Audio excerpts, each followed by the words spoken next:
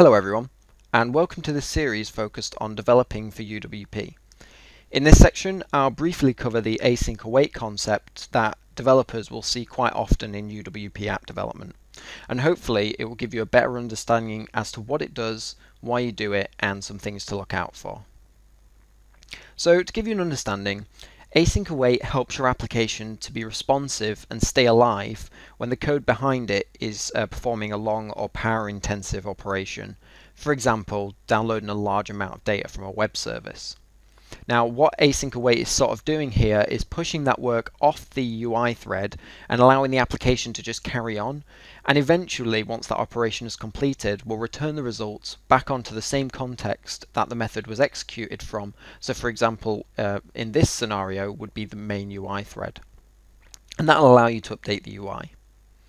Now, when you're developing with the Windows APIs for UWP, near enough all of those APIs will use async await methods, and you'll find this quite often in the storage file APIs, for example, or the networking APIs. So to give you a quick example, leading off what we were considering around the downloading of data from an API and updating the client UI. In a traditional application, a user might click a refresh button to get some new data and update the UI. Now, what this does is essentially locks the UI from responding until that synchronous network request has completed. Now, what this can do is trick Windows into believing that your application has crashed or is becoming unresponsive, particularly if the user is unsure what's happening and starts clicking around the app or tapping on the screen. And it's a bad user experience and should always be avoided. Now, what asynchronous apps try to cover, on the other hand, is allowing the user to perform other interactions in the application while waiting for the response to complete. So for example, the user might click that refresh button, but when they navigate to a different page, they can click on another page and it will navigate them there. But that execution of that operation is still going on in the background and will eventually get returned back to the main UI thread, so you can update the UI in the background, so when that user comes back to that page, they can see the new data. So, what method return types are available for async? There are three. They are task, a generic task, so you can return a type of object, and void. Now, you've probably heard people talk about async many times, saying that you should always return a task.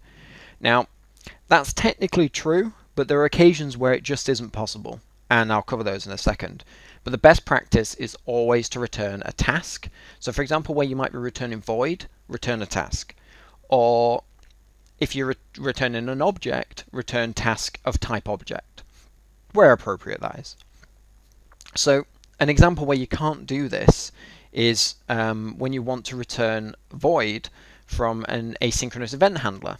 You can't return task here because event handlers shouldn't have a return type. So there are some things you need to be aware of. And one in particular is how to handle exceptions in asynchronous methods, and there are some issues when you're doing this with a void asynchronous method, but I'll cover that in another episode. So the last topic that I'd like to talk about quickly is when to use configure await false. Now, here's a scenario, and I'll just leave this up on the screen for a little while I cover the topic itself. But here's a scenario.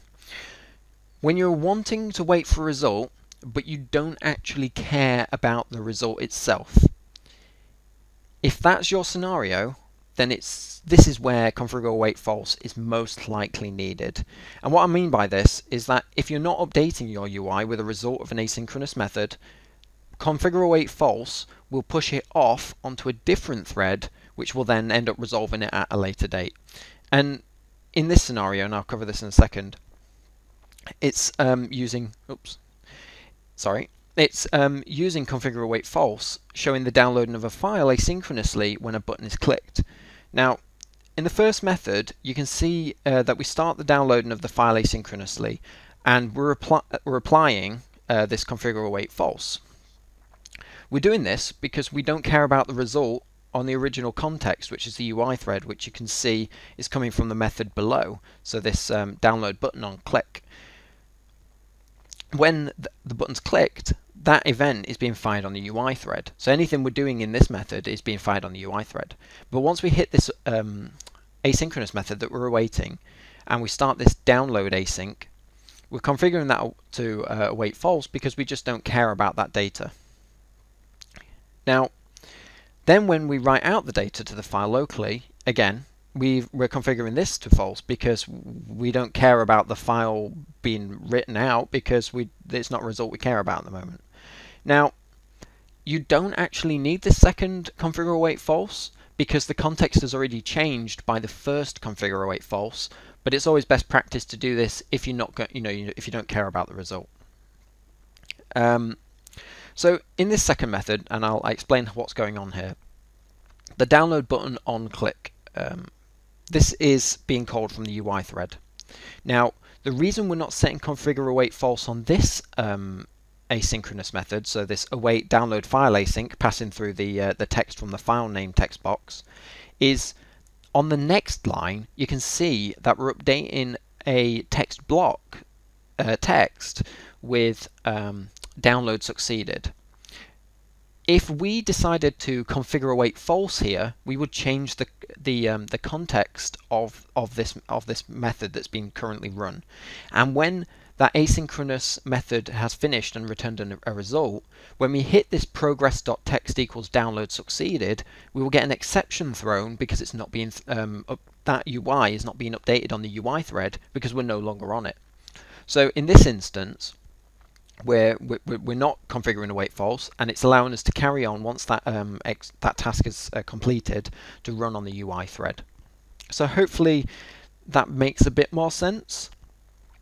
But there is a scenario where you may accidentally, or there's a scenario which you can't control where configure await false has already been set, and you need to update the UI.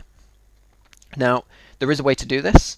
And you can either remove the configure await false, which is one option, or you can get hold of the UI's core dispatcher. Now what this is the UI dispatcher, and it allows you to run another task back on the UI thread. It brings it back into context. And you can do this in your UWP app beforehand by getting a reference to the current Windows dispatcher by calling window.current.dispatcher, and you can run your UI action from there. So hopefully this has given you a brief understanding of what configure await false does, and hopefully this entire video has given you an understanding as to what async await methods do. And if you have any questions, feel free to just drop them in the comment section down below. I'll be happy to respond to any questions that you have around async await, and I hope to see you in the next episode.